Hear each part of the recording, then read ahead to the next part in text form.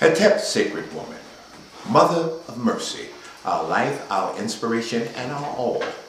It is said when the goddess Nu decided to walk on earth amongst the mortals, she manifested a body that would maintain all of her heavenly powers. Thus, she took the dark matter that nourishes and sustains the universe. Then she fashioned it into a divine being that will forever be known as the Black Woman, womb of the mind, house of God. There is not enough adjectives to describe the goddess of the universe, vessel of honor. But how did the mother of civilization become so apparently powerless, so inept, and so impotent is the question. The answer is misinformation fed to her by her enemies and fools. In the woman, you have the true church of God. Why? Because there's no other temple that man can enter into and come out with new life. If her mate enters her mind with the true light of God, then all that she creates will reflect that immaculate concept. In fact, it is the male that is impotent. He is putting nothing worthy into the soil, and therefore he receives no worthy harvest. She has been waiting so long for her intercourse with her God that she has forgotten that it's you who she is waiting for. False gods have come before her and before you, and even dead gods have taken your place. The black man is sunk so low that we now host demigods. Demigods in the name of players, pimps, hustlers, dogs, liars, cheaters, and so on. This is what we're now bringing to the essence of God? And then expect for her to give us immortality? No wonder the black family is at zero population growth. When you put nothing in, you get nothing out. Nothing is a state of reality where many negative forces dwell, waiting to infringe themselves into being. Whose being? The God that is damned to be a fool, better known as the goddamn fool. We must import nothing but the best, highest, and wisest into her and into our minds, or face utter damnation by the minds of the goddess.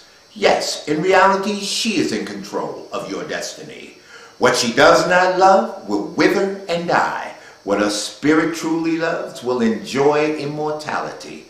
All the problems that exist in the black man's world can be solved at the blink of her eye, but only when you serve her, God, on your menu.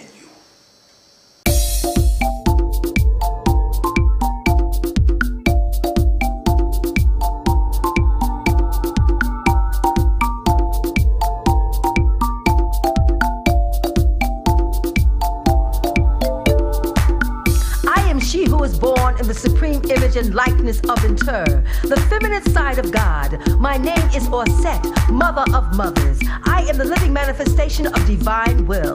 Blessed mother of Hru, mother of divine grace, mother most pure, mother most chaste, mother undefiled, mother inviolate, mother most admirable, mother most amiable, intert of good counsel, reproductress of Hru the Redeemer, virgin most prudent, virgin most venerable, virgin most renowned, virgin most powerful, virgin most merciful, virgin most faithful, mirror of justice, seat of wisdom, cause of our joy, spiritual vessel of honor, vessel of devotion, vessel of loyalty, sacred woman of holiness. For I have ascended, I have put away my faults, I have done away my offenses, I have cast out the isphid sins which were a part of me. I am the sacred womb of the mind. I purify myself and I rebirth a renewed people. I am a shining one, clothed in power, mighty creatress of all. I come forth and I overthrow all my foes.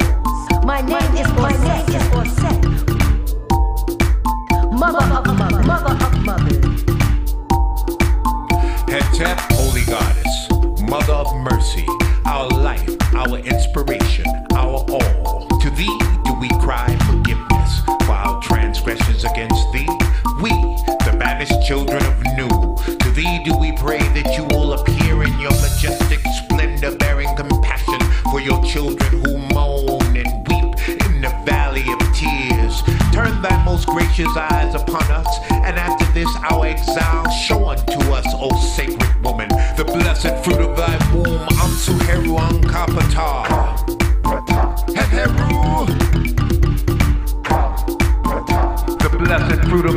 womb. Amsy-Hru, My name is Auset, mother of mothers.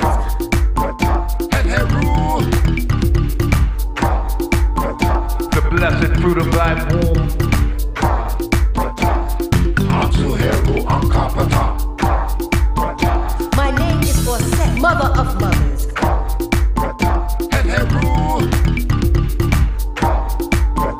The blessed fruit of thy womb.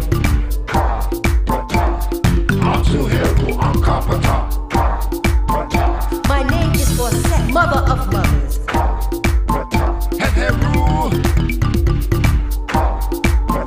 The blessed fruit of thy womb.